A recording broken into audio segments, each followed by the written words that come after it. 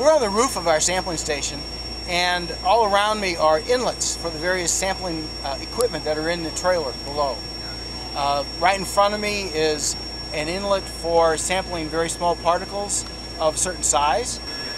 The research is attempting to identify the specific compounds in these particles and the sources of gases from which these particles form, and ultimately understand their impact on air quality and climate in the region. Air quality is an important issue to the National Park Service and the Great Smoky Mountains National Park.